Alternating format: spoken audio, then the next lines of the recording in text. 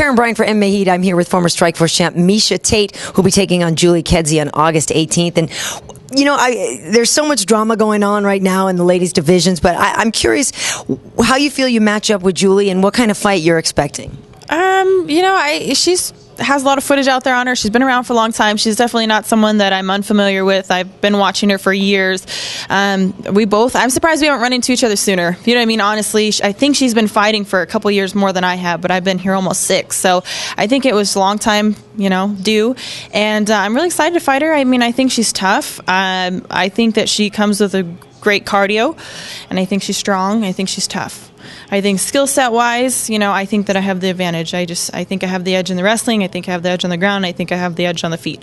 But maybe I'm a little biased. I don't know. But we'll see come August 18th. So the other day in Vegas, I saw Scott Coker, and we were both talking about the fact that we couldn't believe that you were ready to even fight yet. So how is the elbow? How's the arm? And how long did it take you till you could get back there and actually work out full strength? Well, I'm really proud to be making a comeback so soon. You know, it definitely took a lot of work. And I mean, a lot of work goes into my training camps, but a lot of work went into this injury rehabilitation, and it definitely wasn't something that I took lightly. You know, I literally followed to a T what the doctors told me. I went to all my physical therapy sessions. I iced the crap out of it. I mean, I literally was like, man, I got to get back on, you know, because I was eager. You know, I mean, having something like that happen is kind of a, you know, it was a big bump for me, and I realized the only way to get over that is to pick myself up and get moving as quick as possible. And so, you know, I've been training for this training camp. I've been able to do everything at 100%, and I haven't had any residual effects, so I'm really, really excited about that. And I can't wait to get out there on the 18th and show that I'm good. Yeah. What hurt more, losing the fight, losing the belt, or the fact that you had to lose it to Ronda Rousey? I think it was a combination. It was about the worst thing that could happen ever. But, you know, all honesty, like, I mean, I respect her for her skill set, and I realize that what she does do, she's probably the best in the world at. But, you know, I fear the armbar even less, if that makes any sense. And if I get in there again, I really want another shot at her, because I think that I have the tools. I believe I can still beat her. I mean, she has what she has, but I have what I have. And I think it was a competitive fight up until that point. And I want another shot. I really do. Well, so like I started at the beginning saying there's some drama going on. There's some talk back and forth between you guys about her issue of ESPN, the magazine, that she is nude on it. She had, prior to that, criticized women for doing some nude pictures, or the kind of pictures that she thought was maybe exploitative or whatever. So if you would like to state your position on where you stand and what's going on with you two. I just get so tired of Ronda criticizing everyone else. I think we should all just live our lives, and I don't really care what she does or what anyone else does. You know, it's not our place to judge. I'm just sick of hearing her mouth off about other girls this and that, and Kim that, and the Playboy girls this. I'm just like, just shut up. Like, to me, it's so stupid that you would talk crap about ring girls doing Playboy, which, you know, I mean, that's kind of what their appeal is. It's a sex appeal.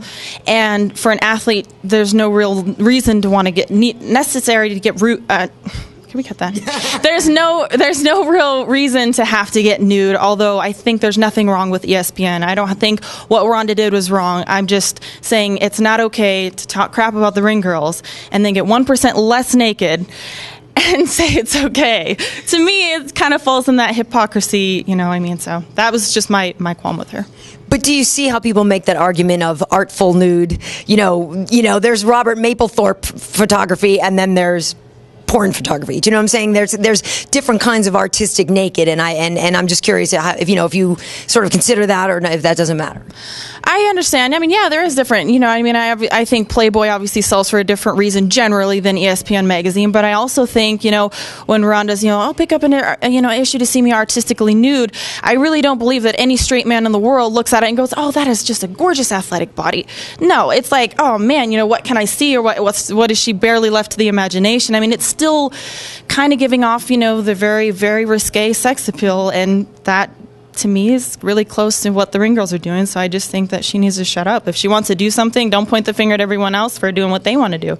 But certainly, we've talked about this before. Being a female athlete, sexuality comes into it, regardless. I mean, even if you don't want it to be there. So it's certainly something that you have to live with. And I guess I don't know how difficult a line is it to walk between being sexy and playing up that part, but also being, you know, certain that you're taken seriously as the athlete. It's a really fine line to walk, and I think everyone's going to have their boundaries. I certainly think that Sarah Kaufman's boundaries are different than mine, and mine are different than Ronda's. And that's what makes the world an interesting place. If we were all the same, it would be really boring. So I don't see any problem with it, like I said. But also, you know, I'm not trying to like go out there and like accuse everyone else for whatever their career choices are. You know what I mean? It's just like, let it be. Just let everyone be. Stop running your mouth. All right. So where are you training for your fight? It's about a month away. So where are you working out, and what kind of fight do you know? Stylistically, are you going to be the same Miesha, or are you trying to add some new looks to your game? I really want to make it just a really, really exciting fight, because I think for me, you know, to get back in the title running, I don't just need to win this fight. I need to win it in an impressive fashion. And I mean, Julie Kedzie is no slouch. Anyone that's been following this career, obviously, she's ranked in the top 10. She's a tough opponent. And for me to be able to go out there and put, you know, an exclamation point on the win, I think will get me back into the title running quickly. So that's really all that I can predict. I'm not going to put a game plan even together really for this fight, because I want just whatever comes to come naturally. All right. Well, good luck. We will be there. I can't wait. It's going to be great. Thank you, guys.